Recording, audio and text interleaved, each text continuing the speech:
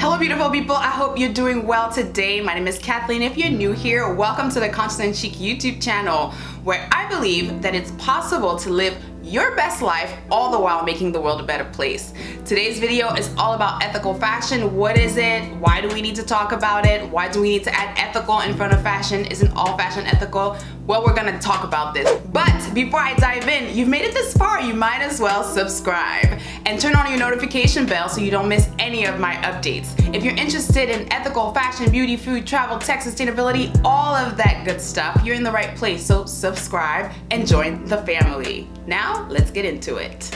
When you see somebody use the term ethical fashion, whether it's in an Instagram bio, in an about page, when a brand says that their products, whether it's shoes, bags, accessories, clothing, were made ethically, what they mean is that no people were harmed in the making of those products. They were treated with dignity, they had a safe work environment, they were also paid a living wage for their work. And they were not coerced to do that job. They were not kidnapped, enslaved. Labor trafficking is a big issue in the world that we live in. And so when people produce things ethically, it means that they're really treating the people that work for them well. Now, you would think that any workplace would offer that, but that's just not the case. I don't know if you remember in 2013, there's this building that collapsed in Bangladesh, this big commercial building called Rana Plaza that killed over 1,100 people and injured over 2,500. And this building had structural issues that they knew about, yet they asked their workers, or forced their workers, I should say, ordered them to come into work the next day and basically told them that if you don't come into work, you don't have a job anymore. And there were other businesses in the same building. There was a bank, there were a few shops that closed because of the structural issues, but the garment factory specifically, which is 8 stories of people, innocent people, just trying to earn a living, were forced to come into work. And they didn't know this, but as they walked into the building, some were walking into their deaths. And this started a global conversation that really should have started from way before, but it did put on people's radar that something is wrong in the fashion industry. Maybe we should look into this, find out what we can do to help, and also as consumers, find out how we're contributing to this. And I understand that when people go out to buy things, they think about 2 things. Do I like it, and can I afford it? Do I like it also includes, does it make me look good? Does it make my legs look longer, my waist look smaller? Do I like the colors, the make, the fabric, the embellishments? Do I like it? And then there's also, can I afford it? And can I afford it is a very wide range of reasons why people think they can afford certain things, even selling your left kidney. But rarely do people ask, but who made this beyond the designer or the brand? Were they treated well? Are they happy in their jobs? Are they even there out of their own will, their own volition? Are they there because they want to be there or because they were forced to be there? That's where the ethical fashion conversation comes into play, is asking who made my clothes, who made my bag, who made my shoes. And it's a really big conversation that I don't want this to turn into a documentary or a feature film or memoirs of my relationship with ethical fashion, but I definitely want us to start talking about this. So in the comments, let me know what you know about ethical fashion, if you've ever even thought about whether the pieces that you buy are ethical or not, and let's keep this conversation going as I dive into the 5 ways that you can make your closet more ethical. Tip number 1 is stop. Just stop. Slow down your shopping and look at what you already have. The first tip is to really take inventory of what you already possess. I know this won't necessarily be a popular opinion, but it's really important in the world that we live in that is so consumer driven. There is so much waste. We waste so much of our resources, and we waste a lot of clothing as well. A lot of clothing is produced and is never purchased, or is produced, purchased, and then just tossed after a few months. So my first tip for you is to stop. Take inventory of what you already have. Look at your closet. See if there are any gaps that you need to fill. Not so much for want, but more for need. Gaps that you need to fill either because of your lifestyle, a new job, it happens, or you have a wedding, something that you need to attend and you need to fill a gap with a new dress is perfectly fine. But buying things either as retail therapy to make yourself feel better instead of dealing with your real issues is not the way to go. So first tip, stop, look at what you already have, make inventory of your closet and use it wisely. Tip number 2 is to invest in a bomb, classic, timeless pieces.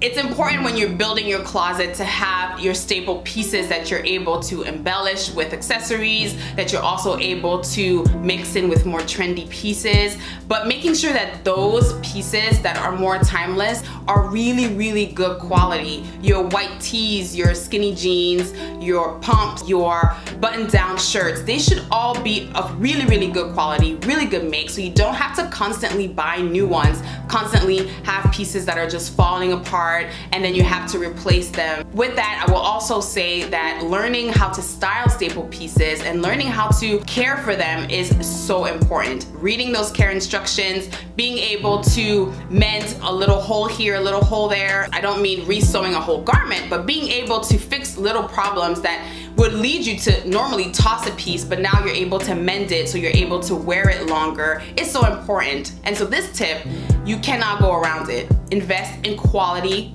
ethical pieces. Tip number 3 is to develop your own signature style. I love trends, but we need to talk about trends, baby.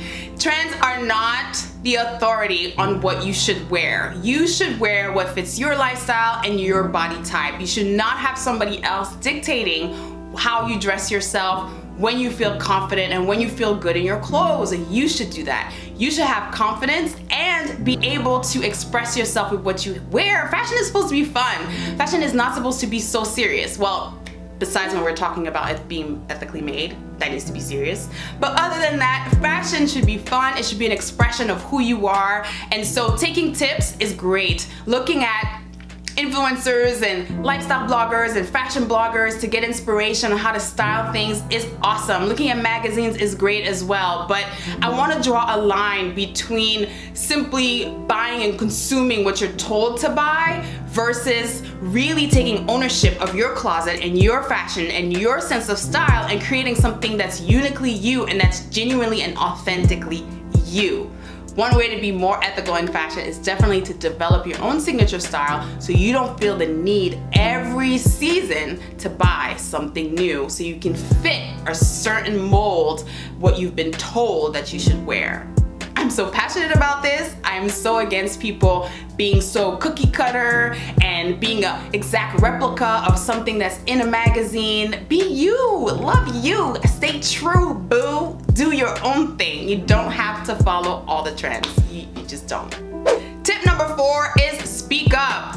Find out what the brands that you already love, that you're already supporting, that you're already wearing are doing behind closed doors. This is not telling you to go on this witch hunt or even to alienate yourself from the fashion industry and only looking to brands that make it super clear that they are ethical, but engaging the brands that you already love, that you're already supporting, that you're already wearing. Go through your closet, look at those labels. Which brands are you buying? And reach out to them directly. Let them know that you love their design, that you like the way their clothes fit you and so on and so forth, but also let them know that you are becoming aware that the fashion industry has some issues and that you hope and pray that they're not part of the problem, but that they are part of the solution. Reach out to those brands, let them know how you feel about ethical fashion, ask them directly, who made my clothes? I want to know, I care about this. And if you either don't respond to me or you are not making this a priority, I will stop supporting you. Because when it comes to ethical fashion, it's important to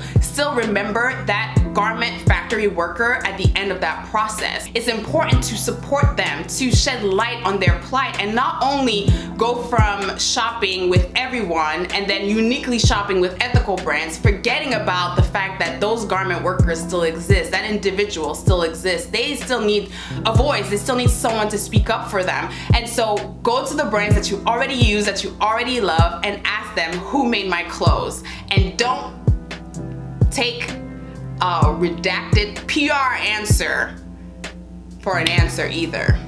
Get the truth, get to the bottom of it. Tip number 5, numero 5, is the last one. It is actually the most obvious one, and that's why I kept it for last, is buy from ethical fashion brands. Buying from ethical fashion brands is so vital and important because it lets them know that what they're doing matters. It lets them know that there is a customer base, there is a marketplace for what they're producing. If you don't support them, if they're not making money, they will shut down and close. It's also helping the entire market move in the direction of ethical fashion. It's also helping those brands expand and hire more and more people. You have to look at this globally. If there is a factory in the same area that is producing things ethically, that is investing in their workers, helping them get education for their children and providing for their families, their entire community is bound to improve. And not only that, it will make working for that factory more attractive to people who might currently be working for those other factories. By investing in ethical fashion, by supporting those brands, you're helping them make more money, open more jobs, so more garment factory workers can work in those safe conditions. So definitely invest in ethical fashion as you speak up to the other brands that might be ethical, they might not be ethical, you just don't know, but you are finding out. So to recap, first, stop, take inventory of what you already have. 2, invest in bomb classic pieces. 3, develop your own signature style. You don't have to rely on trends.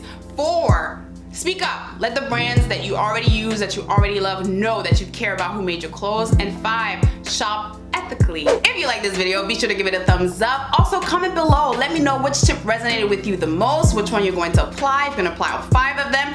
And if you have other tips that you would like to add, put it in the comments. Let's keep this conversation going. Also, connect with me on social media. I'm on Facebook, Twitter, Instagram, and Pinterest. And I also feature ethical brands there. So if you need inspiration of where to shop, you'll want to check out my Instagram. So join me over there. But before you go, just watch the next video. You're already here, you made it this far. So go ahead, watch the next video, and I'm just gonna let you get on with it. Thank you for watching. And remember to stay conscious and chic.